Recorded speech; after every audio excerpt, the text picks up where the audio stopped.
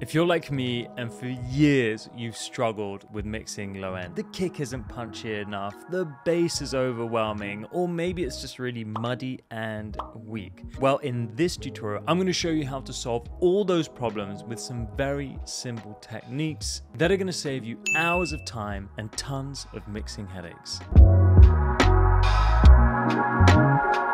Hey everybody, welcome to Boombox, the home of collaboration with me, Fabio from Noise. Before we get to mixing head banging bass, if you're someone who uses Dropbox, Google Drive, SoundCloud, and WeTransfer, well guess what? I've got a solution for you that puts all of those into one, and it's designed for musicians by musicians. Boombox.io is a place where you can store and share your files. You can choose what level of access the people you're sending it to get, so you can make sure your precious music is secure and safe. And if you want a little bit of feedback, you can leave timestamp text and voice notes on audio files. Perhaps you're getting ready for a release and you want to send off a body of work. Well, don't worry, we got you. Boombox also has a playlist feature where you can compile your favorite tracks and then share them with managers, labels, A&Rs, and so on. And don't forget, if you're looking for a collaborator to take your music to the next level, well, we have the Artist Network page. Here you can create a profile and search for other musicians and engineers. It's completely free to sign up and you get 4 gigabytes of storage just to get you going. Link is in the description below.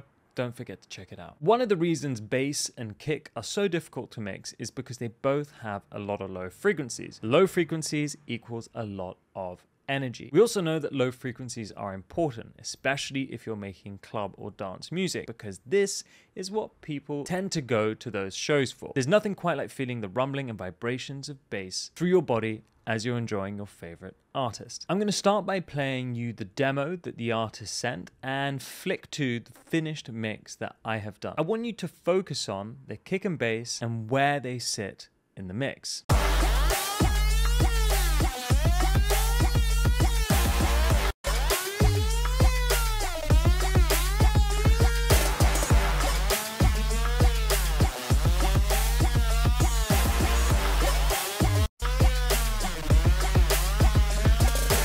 Big thanks to Deemie, by the way, for letting us use this track. In the demo, which is heavily compressed and limited, everything sounds very squashed. In my mix, what I wanted to do was create a little bit more space, especially for the kick and bass. Now, I'm not going to show you how to do low cuts or even how to sidechain. We're going to take a look at a more in-detail process on how to get your kick and bass working together. Let's start with the kick. Now, firstly, I didn't actually feel that the kick had enough low end. I'm using this Pultec EQ, which is a tube EQ. It sounds very smooth and very musical. Now, I'm not looking to add punch to the kick, and this is why I chose this EQ. Because it's smooth, it's not trying to accentuate the transient as much as a digital EQ or another analog EQ, such as an API.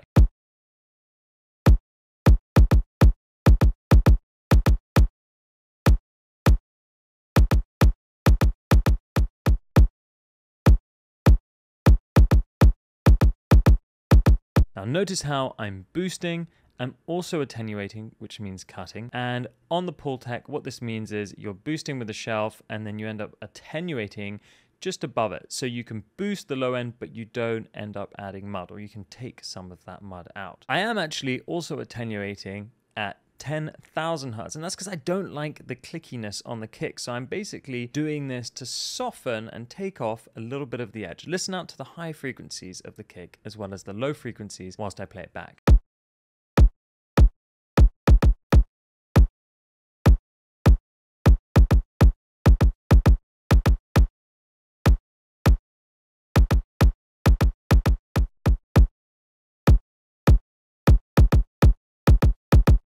I'm taking some of the presence out of the kick and adding low end. Next, I'm cleaning up some of that low end with a low cut at 35 hertz and another boost at 50 just to accentuate some of the punch.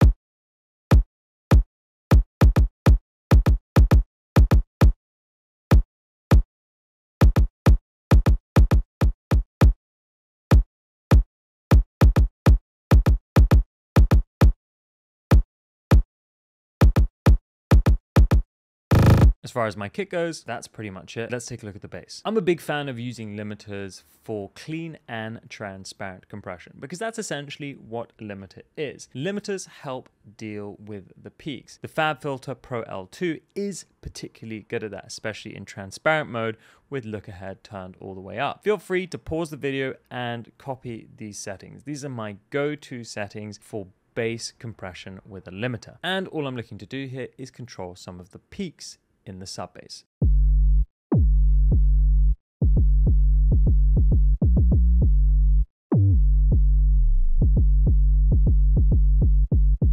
Now, as you can hear, there's a big punch every time the bass plays. It's actually a kick with a sub underneath it. The problem is I already have a kick, so I'm dealing with these peaks very aggressively, and I'm essentially trying to get rid of the kick from the sub.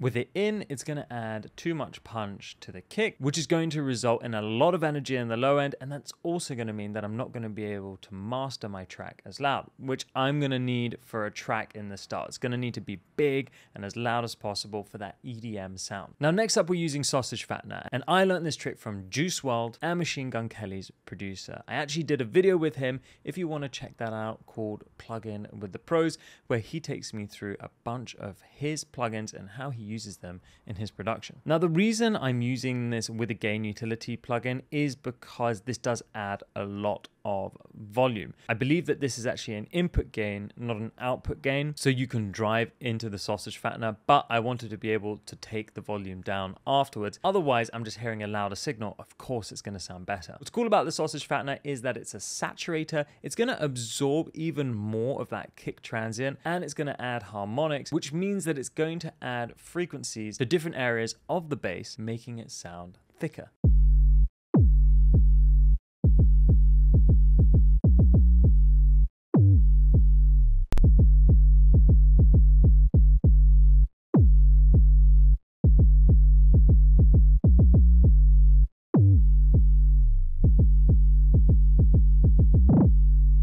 Now, I'm being quite subtle with this, but you can drive the fatness to your taste. Let's try it out.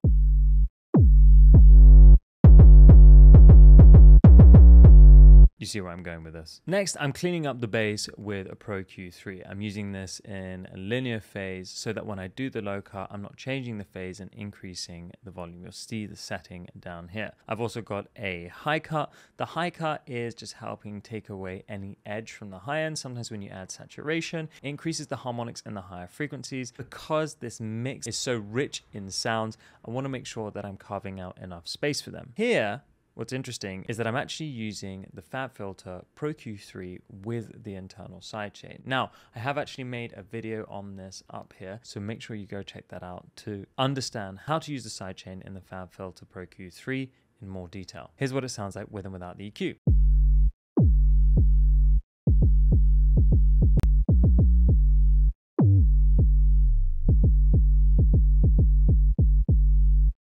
And finally, I'm sidechaining the bass to the kick with this compressor here. What's different about the way I've set this up is I'm actually only allowing the compressor to be triggered by the high end of the kick that I'm feeding in. So I'm feeding in the kick via here. I've turned my sidechain on, so it's reacting to the external signal, but it's only reacting to the high frequencies of the kick. Why is that? Well, the high frequencies of the kick are just a click, so it's much tighter and shorter compared to the low end, which is bigger and longer. This means that I can get a much faster reacting compressor and much tighter and shorter sidechain ducking.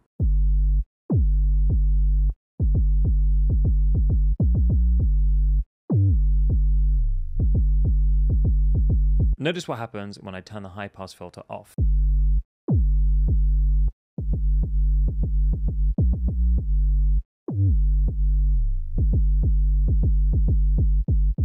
The sidechain feels a lot more out of control and lacks the speed that I'm after when it's ducking the volume out of the way for the kick. Now, although all those steps are really important to making sure the kick sounds good and the bass sounds good, this is where the magic happens for me. So we make sure that we set a ceiling and we're not crossing it. By using these settings here as well, which are incredibly transparent, there isn't going to be a sonic difference, but what we are going to have is control over the peak level of our kick and bass playing together. Before we get on to the next step, we need to balance the kick and bass. What volume should they sit at? Now, I like to do this by ear. I don't like to focus too much on meters, and it's a very, very simple trick, to be honest. Bring your bass channel all the way down in volume. We're going to increase it gradually in volume, but we're not listening to the bass. Listen to the kick as you increase the bass in volume. When the kick starts to disappear or feel compromised, that's when you need to pull the bass down.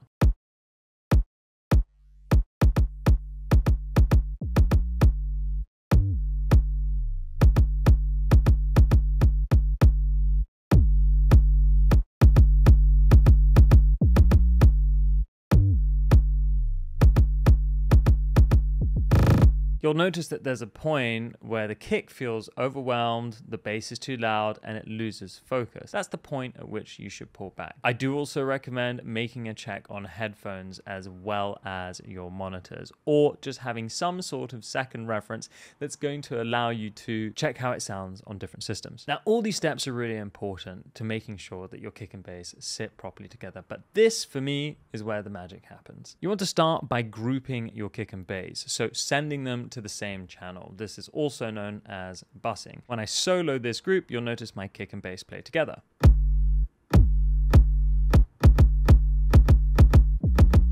Next, solo that kick, add a limiter, and you want to increase the gain on the limiter until you start to see a tiny bit of gain reduction and then back off. This limiter is also set at 1:1, which means that as I increase the gain, it's decreasing the output, which means that I'm not adding any volume.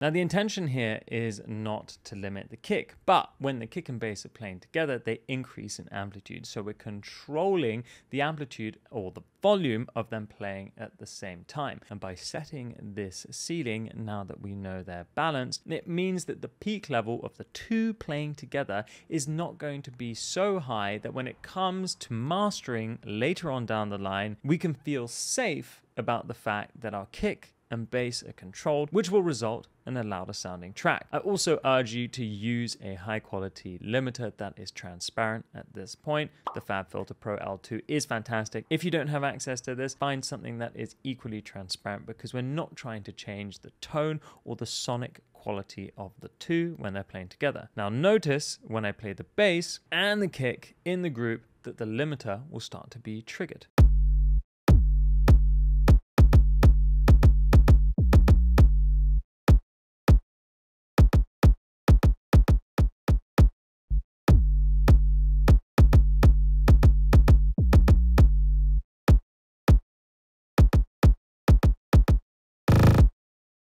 So even if you don't do all the steps before, that is a really simple way of controlling the two together in one group or bus. Don't forget that all these videos are possible because of Boombox. Link is in the description below, and you can sign up today and get 4 GB for free and access to almost all of the features. Timestamp feedback as text or voice notes, playlists to share with managers, labels, all your friends and family, an artist network where you can find your next collaborator. Thank you so much for tuning in. Don't forget to like and subscribe. I'm Fabio from Noise. We're here at Boombox, the home of collaboration. It's been a pleasure as always, and I'll see you very soon. Peace!